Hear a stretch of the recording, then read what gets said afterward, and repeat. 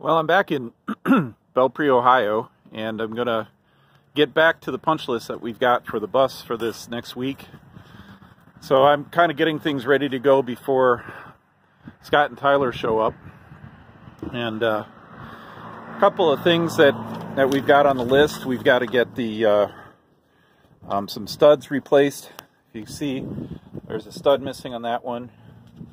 We've got a stud missing on the back as well. This one I think is probably missing one.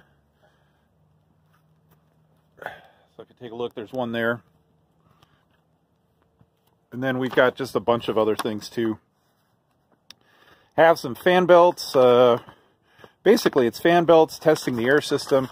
I mean, it's all stuff just to get it fired up and running. We do have to deal with the air handling. That's one of the bigger projects. We've got all kinds of pipes and hoses, but we have to get the ducting set up so that the air will come in through this vent and will go down into the blower. And so that's a project I'll probably be working on. One of the other things that we'll need to work on is this. So this is what the back of a fuse box looks like in a 1941 vehicle. And it's in pretty rough shape. So I'm hoping Tyler is pretty good with electronics, that hopefully he and I can work on that and try to get that so that at least we've got the power where it needs to be for brakes and things that make this legal. Let's see, I've got some turn signals. I've got all the things that I need to kind of put everything back together. So I'll be working on electronics largely and helping out Scott with whatever he needs me to do this week.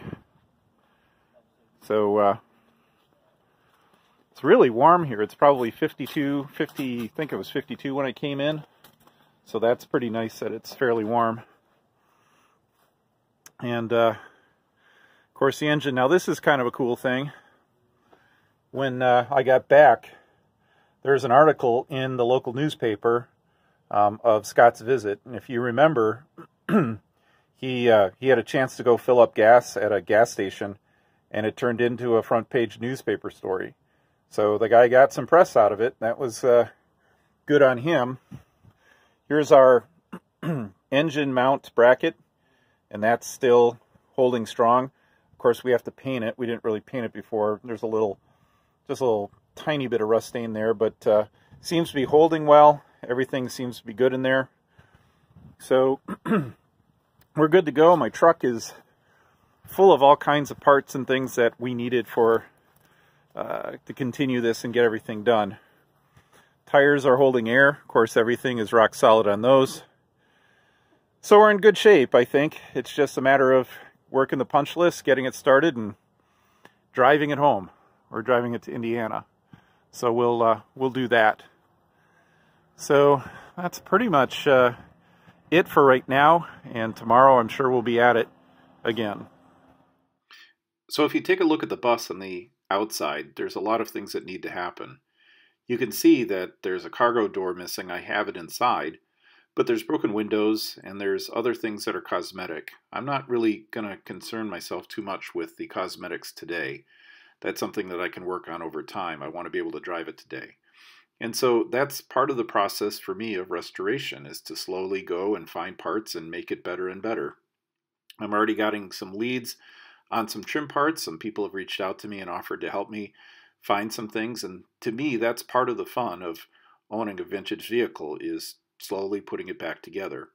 So I'm putting a lot of energy into getting it physically running. I'm going to put some energy into getting the camper going.